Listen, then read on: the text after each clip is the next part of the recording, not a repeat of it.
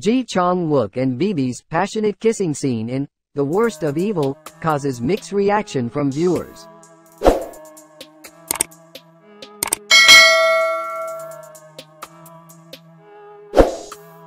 The Worst of Evil delivered a remarkable episode as Chang Wook and BIBI's characters surprised viewers with one particular scene. Taking on the role of undercover agent, Senior Police Park Jun-mo, Chang Wook, is assigned to look into the Gangnam Union group led by Yoon Ki-chol, played by Wee Ha-jun. One of their activities is the drug smuggling trade between the Japanese and Chinese. Meanwhile, one of their investors is Korean-Chinese national Lee Hae-ryan, played by BIBI.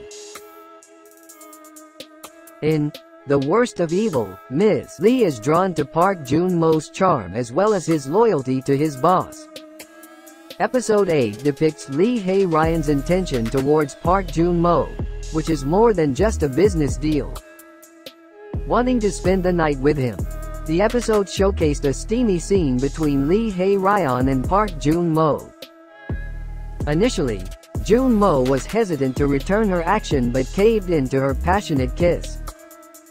Thankfully, before the scene escalated as he tried to resist her by recalling his wife, "You awi young, I am say am I."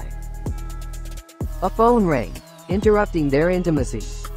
She was warned by her bodyguard that there would be an attack on Yoon Ki-chol's group, making Park Jun-mo rush off to warn others. After the episode aired, netizens flocked to social media to express their mixed reactions to BIBI and Chang Wook's kiss scene in The Worst of Evil, Episode 8. On Twitter, viewers dubbed the episode the best kiss scene yet in K-drama. Viewers praised Chang Wook's detailed expression. In addition, viewers also praised BIBI's amazing performance for pulling off such a challenging scene.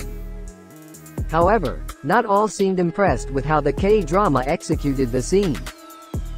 While some lauded the actors for showcasing a well-done kissing scene, they said that the 3-minute scene was uncomfortable to watch.